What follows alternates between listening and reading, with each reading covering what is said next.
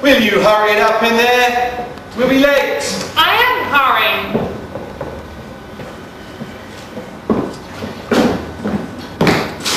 You're brushing your teeth. Very good, Jerome. Very observant. We'll be late again.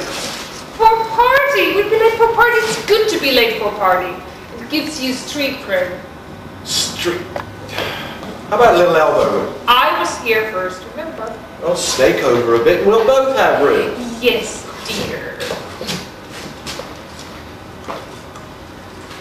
We need a bigger mirror. No, we don't. Sure, look how I have to crane my neck to see. Maybe it's your head.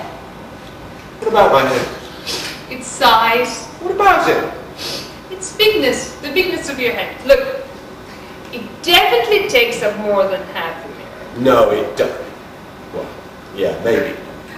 If your head wasn't so big, the mirror would be just fine. Well, since I can't replace my head, we better get a bigger mirror. Good point! Yeah, I'm just happy you put up with my big head as on. Only because I love you. That's interesting, because I really love you, gorgeous. I love you too. Really love you. You're a living dream, you are. I love you. Yeah? Well, I love